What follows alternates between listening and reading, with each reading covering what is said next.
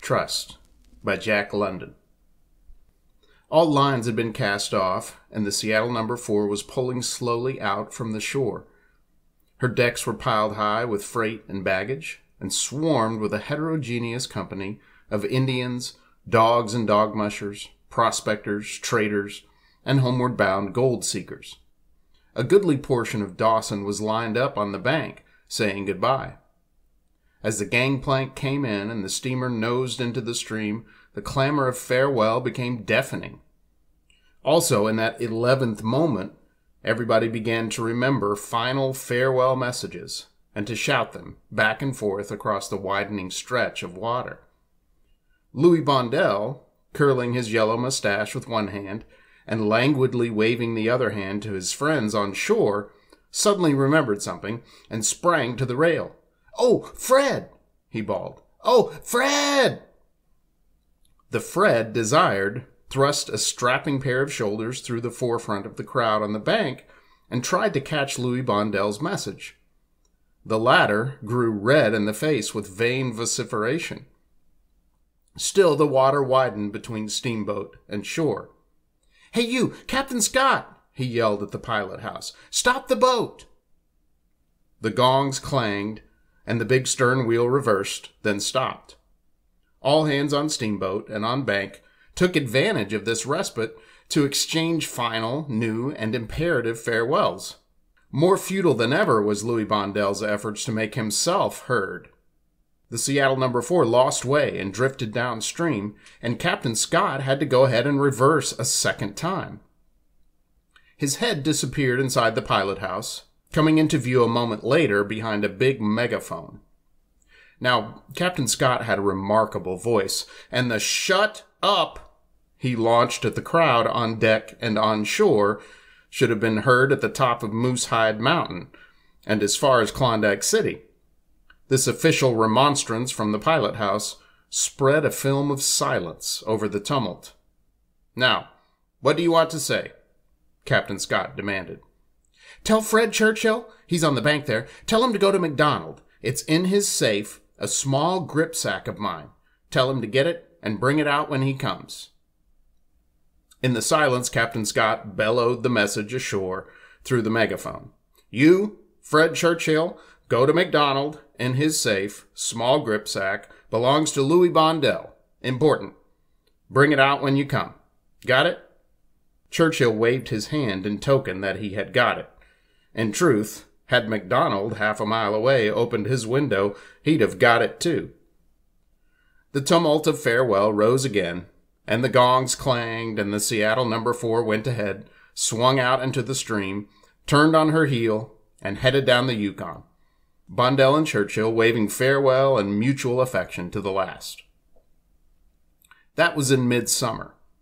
In the fall of the year, the W.H. Willis started up the Yukon with 200 homeward-bound pilgrims on board. Among them was Churchill. In his stateroom, in the middle of a clothes bag, was Louis Bondel's grip. It was a small, stout leather affair, and its weight of 40 pounds made Churchill nervous when he wandered too far from it. The man in the adjoining stateroom had a treasure of gold dust, hidden similarly in a clothes bag, and the pair of them ultimately arranged to stand watch. While one went down to eat, the other kept an eye on the two stateroom doors. When Churchill wanted to take a hand at whist, the other man mounted guard, and when the other man wanted to relax his soul, Churchill read 4-month-old newspapers on a camp stool between the two doors. There were signs of an early winter, and the question that was discussed from dawn till dark, and far into the dark, was whether they would get out before the freeze-up or be compelled to abandon the steamboat and tramp out over the ice. There were irritating delays. Twice the engines broke down and had to be tinkered up, and each time there were snow flurries to warn them of the imminence of winter. 9 times the W.H. Willis essayed to ascend the Five Finger Rapids with her impaired machinery, and when she succeeded, she was 4 days behind her very liberal schedule. The question that then arose was whether or not the steamboat Flora would wait for her above the Box Canyon. The stretch of water between the head of the Box Canyon and the foot of the White Horse Rapids was unnavigable for steamboats, and passengers were transshipped at that point, walking around the rapids from one steamboat to the other. There were no telephones in the country, hence no way of informing the waiting Flora that the Willis was 4 days late, but coming. When the W.H. Willis pulled into White Horse, it was learned that the Flora had waited 3 days over the limit and had departed only a few hours before. Also, it was learned that she would tie up at Tagish Point till 9 o'clock Sunday morning. It was then 4 o'clock Saturday afternoon. The Pilgrims called a meeting. On board was a large Peterborough canoe, consigned to the police post at the head of Lake Bennett. They agreed to be responsible for it and to deliver it. Next, they called for volunteers. 2 men were needed to make a race for the Flora. A score of men volunteered on the instant. Among them was Churchill, such being his nature that he volunteered before he thought of Bondell's gripsack. When this thought came to him, he began to hope that he would not be selected. But a man who had made a name as captain of a college football 11, as a president of an athletic club, as a dog musher and a stampeder in the Yukon, and moreover who possessed such shoulders as he, had no right to avoid the honor. It was thrust upon him and upon the gigantic German, Nick Antonsen. While a crowd of the Pilgrims, the canoe on their shoulders, started on a trot over the portage, Churchill ran to his stateroom. He turned the contents of the clothes bag on the floor and caught up the grip with the intention of entrusting it to the man next door. Then the thought smote him that he had no right to let it out of his possession. So he dashed ashore with it and ran up the portage, changing it often from one hand to the other, and wondering if it really did not weigh more than 40 pounds. It was 4:30 in the afternoon when the 2 men started. The current of the 30-mile river was so strong that rarely could they use their paddles. It was out on one bank with a tow line over the shoulders, stumbling over the rocks, forcing a way through the underbrush, slipping at times and falling into the water, wading often up to the knees and waist. And then, when an insurmountable bluff was encountered, it was into the canoe, out paddles, and a wild and losing dash across the current to the other bank, in paddles, over the side, and out tow line again. It was exhausting work. Antonsen toiled like the giant he was, uncomplaining, persistent, but driven to his utmost by the powerful body and indomitable brain of Churchill. They never paused for rest. It was go, go, and keep on going. A crisp wind blew down the river, freezing their hands, and making it imperative from time to time to beat the blood back into the numbed fingers. As night came on, they were compelled to trust to luck. They fell repeatedly on the untraveled banks and tore their clothing to shreds in the underbrush they could not see. Both men were badly scratched and bleeding. A dozen times in their wild dashes from bank to bank, they struck snags and were capsized. The first time this happened, Churchill dived and groped in 3 feet of water for the gripsack. He lost half an hour in recovering it, and after that it was carried securely lashed to the canoe. As long as the canoe floated, it was safe. Antonsen jeered at the grip, and toward morning began to curse it. But Churchill vouchsafed no explanations. Their delays and mischances were endless. On one swift bend, around which poured a healthy young rapid, they lost 2 hours, making a score of attempts and capsizing twice. At this point, on both banks were precipitous bluffs, rising out of deep water and along which they could neither tow nor pole, while they could not gain with the paddles against the current. At each attempt they strained to the utmost with the paddles, and each time, with heads nigh to bursting from the effort, they were played out and swept back. They succeeded finally by accident. In the swiftest current, near the end of another failure, a freak of the current sheared the canoe out of Churchill's control and flung it against the bluff. Churchill made a blind leap at the bluff and landed in a crevice. Holding on with one hand, he held the swamped canoe with the other till Antonsen dragged himself out of the water.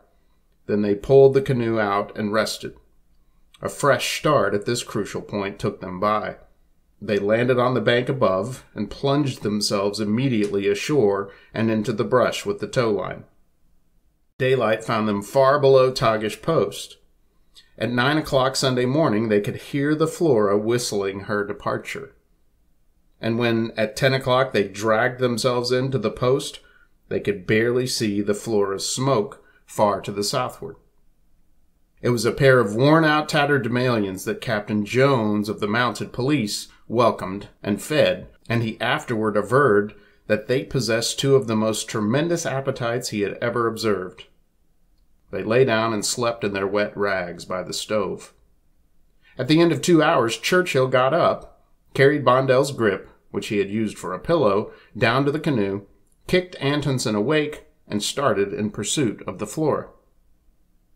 "There's no telling what might happen, machinery breakdown or something," was his reply to Captain Jones's expostulations.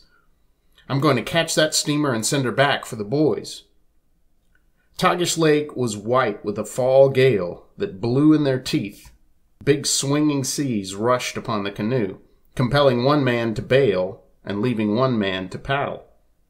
Headway could not be made. They ran along the shallow shore and went overboard, one man ahead on the tow line, the other shoving on the canoe. They fought the gale up to their waists in the icy water, often up to their necks, often over their heads, and buried by the big crested waves. There was no rest, never a moment's pause from the cheerless, heartbreaking battle. That night, at the head of Tagish Lake, in the thick of a driving snow squall, they overhauled the Flora. Antonsen fell on board, lay where he had fallen, and snored. Churchill looked like a wild man. His clothes barely clung to him. His face was iced up and swollen from the protracted effort of 24 hours, while his hands were so swollen that he could not close the fingers. As for his feet, it was an agony to stand upon them. The captain of the Flora was loath to go back to White Horse. Churchill was persistent and imperative.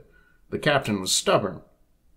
He pointed out finally that nothing was to be gained by going back, because the only ocean steamer at Dyea, the Athenian, was to sail on Tuesday morning, and that he could not make the back trip to White Horse and bring up the stranded pilgrims in time to make the connection. "What time does the Athenian sail?" Churchill demanded. 7 o'clock, Tuesday morning. "All right," Churchill said, at the same time kicking a tattoo on the ribs of the snoring Antonsen.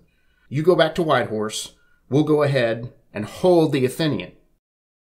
Antonsen, stupid with sleep, not yet clothed in his waking mind, was bundled into the canoe and did not realize what had happened till he was drenched with the icy spray of a big sea, and heard Churchill snarling at him through the darkness. "Paddle, can't you? You want to be swamped?" Daylight found them at Caribou Crossing, the wind dying down, and Antonsen too far gone to dip a paddle. Churchill grounded the canoe on a quiet beach, where they slept. He took the precaution of twisting his arm under the weight of his head. Every few minutes the pain of the pent circulation aroused him, whereupon he would look at his watch and twist the other arm under his head. At the end of 2 hours he fought with Antonsen to rouse him. Then they started. Lake Bennett, 30 miles in length, was like a mill pond, but halfway across a gale from the south smote them and turned the water white. Hour after hour they repeated the struggle on Tagish, over the side, pulling and shoving on the canoe up to their waists and necks, and over their heads in the icy water. Toward the last, the good-natured giant played completely out. Churchill drove him mercilessly, but when he pitched forward and bade fair to drown in 3 feet of water, the other dragged him into the canoe. After that, Churchill fought on alone, arriving at the police post at the head of Bennett in the early afternoon. He tried to help Antonsen out of the canoe, but failed. He listened to the exhausted man's heavy breathing and envied him when he thought of what he himself had yet to undergo. Antonsen could lie there and sleep, but he, behind time, must go on over mighty Chilkoot and down to the sea. The real struggle lay before him, and he almost regretted the strength that resided in his frame because of the torment it could inflict upon that frame. Churchill pulled the canoe up on the beach, seized Bondell's grip, and started on a limping dog trot for the police post. "There's a canoe down there, consigned to you from Dawson," he hurled at the officer who answered his knock. "And there's a man in it pretty near dead. Nothing serious, only played out. Take care of him. I gotta rush. Goodbye. Want to catch the Athenian." A mile portage connected Lake Bennett and Lake Linderman, and his last words he flung back after him as he resumed the trot. It was a very painful trot, but he clenched his teeth and kept on, forgetting his pain most of the time in the fervent heat with which he regarded the gripsack. It was a severe handicap. He swung it from one hand to the other and back again. He tucked it under his arm. He threw one hand over the opposite shoulder, and the bag bumped and pounded on his back as he ran along. He could scarcely hold it in his bruised and swollen fingers, and several times he dropped it. Once, in changing it from one hand to the other, it escaped his clutch and fell in front of him, tripped him up, and threw him violently to the ground. At the far end of the portage, he bought an old set of pack straps for $1, and in them he swung the grip. Also, he chartered a launch to run him the 6 miles to the upper end of Lake Linderman, where he arrived at 4 in the afternoon. The Athenian was to sail from Dyea next morning at 7. Dyea was 28 miles away, and between towered Chilkoot. He sat down to adjust his footgear for the long climb, and woke up. He had dozed the instant he sat down, though he had not slept 30 seconds. He was afraid his next doze might be longer, so he finished fixing his footgear standing up. Even then he was overpowered for a fleeting moment. He experienced the flash of unconsciousness, becoming aware of it in mid-air as his relaxed body was sinking to the ground, and as he caught himself together, he stiffened his muscles with a spasmodic wrench and escaped the fall. The sudden jerk back to consciousness left him sick and trembling. He beat his head with the heel of his hand, knocking wakefulness into the numbed brain. Jack Burns's pack train was starting back light for Crater Lake, and Churchill was invited to a mule. Burns wanted to put the grip sack on another animal, but Churchill held on to it, carrying it on his saddle pommel. But he dozed, and the grip persisted in dropping off the pommel, one side or the other, each time wakening him with a sickening start. Then, in the early darkness, Churchill's mule brushed him against a projecting branch that laid his cheek open. To cap it, the mule blundered off the trail and fell, throwing rider and grip sack out upon the rocks. After that, Churchill walked, or stumbled rather, over the apology for a trail, leading the mule. Stray and awful odors, drifting from each side of the trail, told of the horses that had died in the rush for gold. But he did not mind. He was too sleepy. By the time Long Lake was reached, however, he had recovered from his sleepiness, and at Deep Lake he resigned the gripsack to Burns.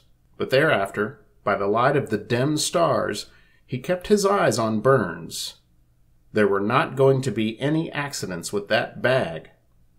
At Crater Lake, the pack train went into camp, and Churchill, slinging the grip on his back, started the steep climb for the summit. For the first time, on that precipitous wall, he realized how tired he was. He crept and crawled like a crab, burdened by the weight of his limbs. A distinct and painful effort of will was required each time he lifted a foot. An hallucination came to him that he was shod with lead like a deep-sea diver, and it was all he could do to resist the desire to reach down and feel the lead.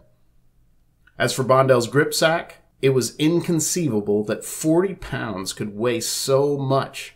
It pressed him down like a mountain, and he looked back with unbelief to the year before, when he had climbed that same pass with 150 pounds on his back. If those loads had weighed 150 pounds, then Bondell's grip weighed 500. The first rise of the divide from Crater Lake was across a small glacier. Here was a well-defined trail, but above the glacier, which was also above timberline, was naught but a chaos of naked rock and enormous boulders. There was no way of seeing the trail in the darkness, and he blundered on, paying thrice the ordinary exertion for all that he accomplished. He won the summit in the thick of howling wind and driving snow, providentially stumbling upon a small deserted tent, into which he crawled. There he found and bolted some ancient fried potatoes and half a dozen raw eggs. When the snow ceased and the wind eased down, he began the almost impossible descent. There was no trail, and he stumbled and blundered, often finding himself, at the last moment, on the edge of rocky walls and steep slopes, the depths of which he had no way of judging. Partway down, the stars clouded over again, and in the consequent obscurity he slipped and rolled and slid for 100 feet, landing bruised and bleeding on the bottom of a large, shallow hole. From all about him arose the stench of dead horses. The hole was handy to the trail, and the packers had made a practice of tumbling into it their broken and dying animals. The stench overpowered him, making him deadly sick, and as in a nightmare, he scrambled out. Halfway up, he recollected Bondell's gripsack. It had fallen into the hole with him. The pack strap had evidently broken, and he had forgotten it.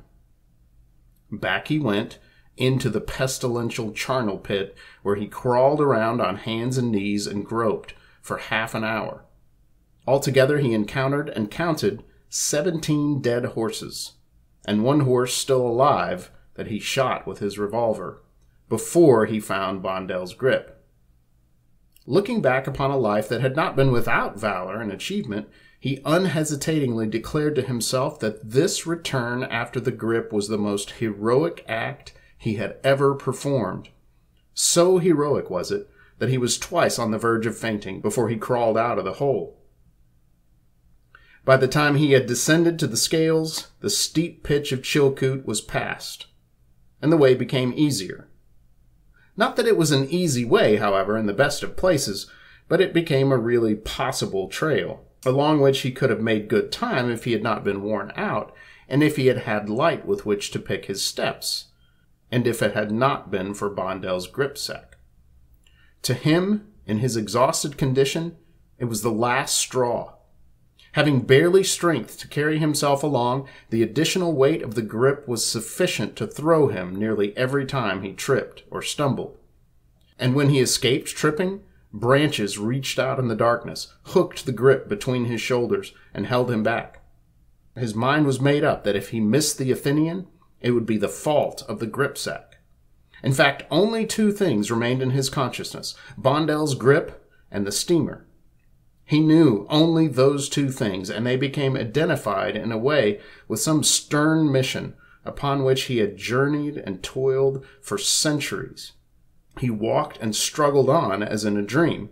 As part of the dream was his arrival at Sheep Camp. He stumbled into a saloon, slid his shoulders out of the straps, and started to deposit the grip at his feet. But it slipped from his fingers and struck the floor with a heavy thud that was not unnoticed by two men who were just leaving. Churchill drank a glass of whiskey, told the barkeeper to call him in 10 minutes, and sat down, his feet on the grip, his head on his knees. So badly did his misused body stiffen that when he was called, it required another 10 minutes and a second glass of whiskey to unbend his joints and limber up the muscles.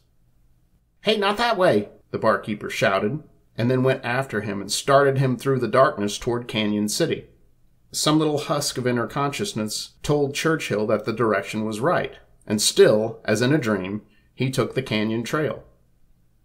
He did not know what warned him, but after what seemed several centuries of traveling, he sensed danger and drew his revolver. Still, in the dream, He saw two men step out and heard them halt him. His revolver went off 4 times, and he saw the flashes and heard the explosions of their revolvers. Also, he was aware that he had been hit in the thigh. He saw one man go down, and as the other came for him, he smashed him a straight blow with the heavy revolver full in the face.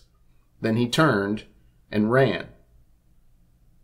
He came from the dream shortly afterward to find himself plunging down the trail at a limping lope. His first thought was for the gripsack. It was still on his back. He was convinced that what had happened was a dream till he felt for his revolver and found it gone.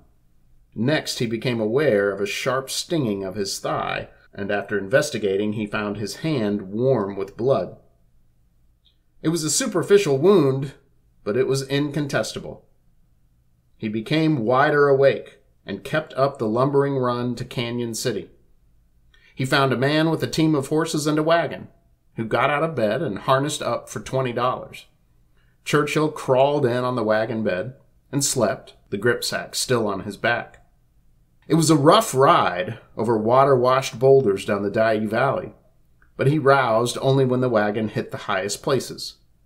Any altitude his body above the wagon bed of less than a foot did not faze him.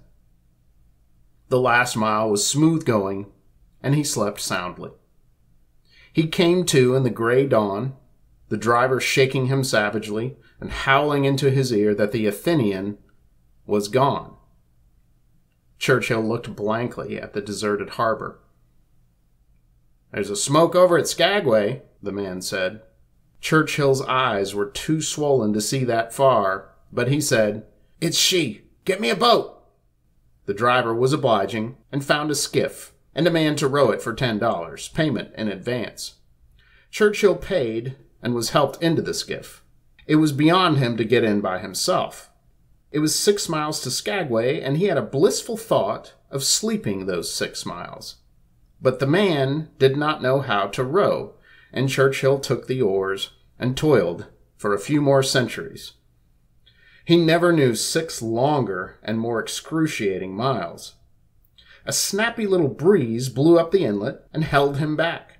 He had a gone feeling at the pit of his stomach and suffered from faintness and numbness.